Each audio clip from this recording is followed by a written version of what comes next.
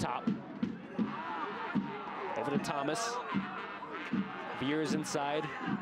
Trying to careen past Conce. The curling effort finds its way on target.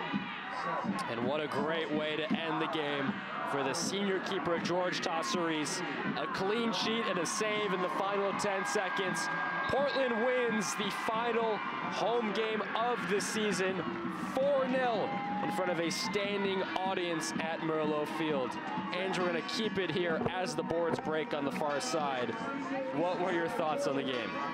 The second half obviously was much better, much more Portland style. You know, the first half, it was so kind of anti what we've seen from Portland, which was kind of lump it up and let somebody do it on their own. And in the second half, they brought the team into it, the build-up play. We saw on every goal, even the penalties, sublime passing and opportunities that led and created to these great chances. The 3 for Cambridge, and then the 1 at the end for Fofana, where, you know, again, the teammates set the table and make it extremely easy then for the goal scorers to finish it off.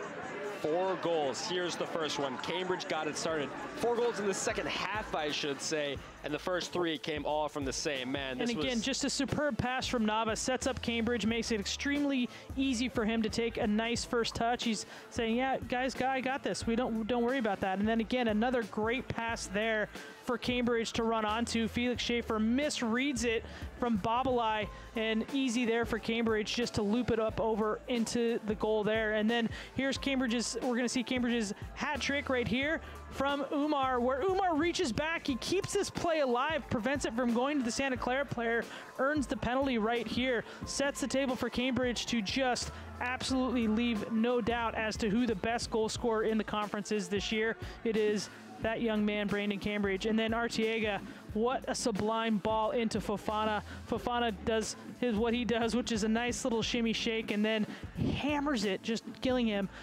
Set behind his post. That deflection was going to go in, not off his line more. Yeah, 3 goals. Schaefer gave up the 1 for Gillingham against Fofana.